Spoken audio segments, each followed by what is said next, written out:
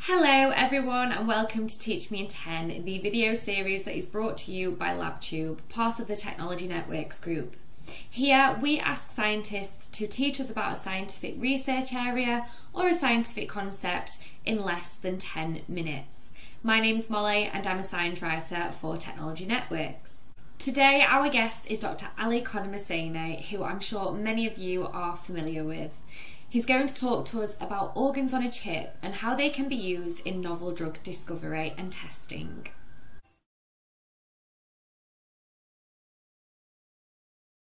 Hello, my name is Ali Khademhosseini, and I'm a professor and CEO at the Terasaki Institute. Today, I'm going to talk to you guys about some of the work that we're doing in the area of organs on a chip. So if you know something about medicine, is that drugs are a major part of what medicine is all about. So typically you get sick and you go to the doctors, and the doctors give you a particular drug to take. Now, have you ever thought about how that drug is actually developed? Well, what happens is that these big pharmaceutical companies do a whole process of drug development that involves creating first a huge library of different types of molecules, and then testing these different molecules to see which one works as a drug. Now, this is a very complex process. It takes about 10 years and billions of dollars to develop a drug. Now, first of all, how is this process? And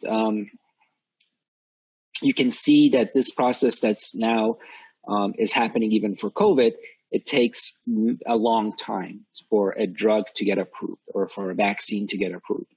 What happens is that you first take these different compounds and you test them in a tissue culture dish on cells. Then you test them on animals like rodents. And then you put them in a few people called phase 1 clinical trial, and you see whether these compounds are safe. Then you put them on more people, and then you put them even on more people. And if all this process happens properly, then you have a drug that could be approved. Now, the challenge here is that a lot of times when a compound gets to the later stages of these clinical trials, which is when you already have spent hundreds of millions of dollars, it fails because we cannot predict that it's going to be working or it's going to be safe for people.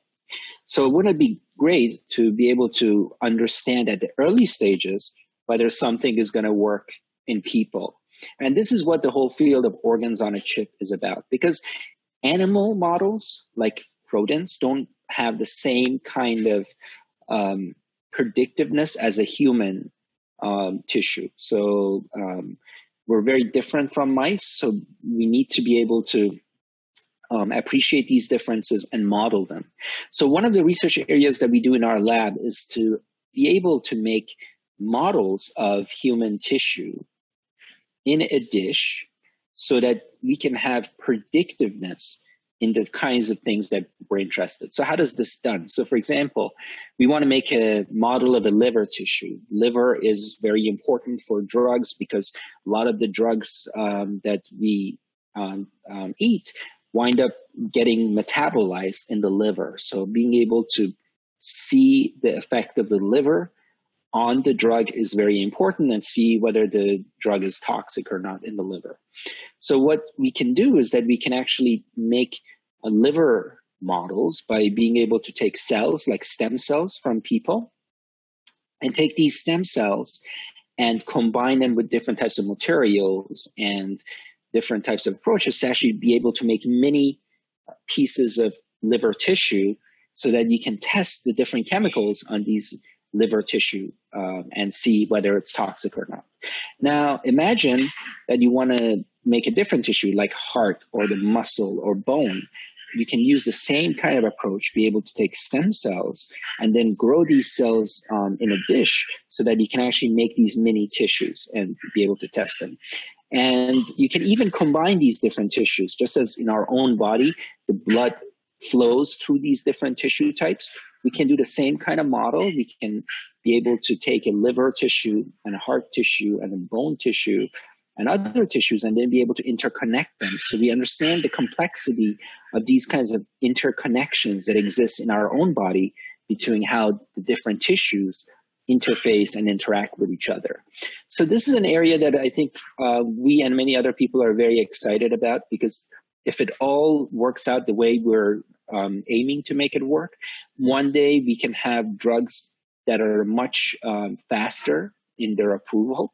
And potentially even we can do this process for our own cells. We can take cells from an individual, be able to convert those cells to stem cells, and be able to make the different types of tissues that are very specific to an individual.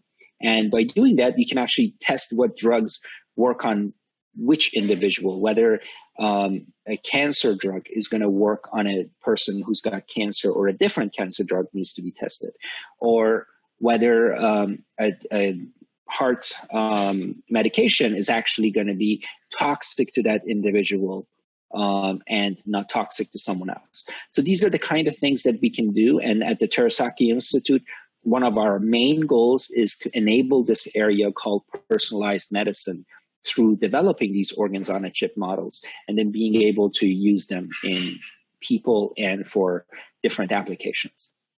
A huge thanks to Dr. Ale Khademhosseini for joining us here at Teach Me in 10 and for teaching us all about organs on a chip. If you'd like to learn more about Dr. Khademhosseini's research, we will include the relevant links in the video description below so that you can check out his work. We will be back next week for another instalment of Teach Me in 10. If you can't wait until then, make sure to check out our hub page, which is linked below, where you can find the full library of Teach Me in 10 videos that we have published so far. See you next week.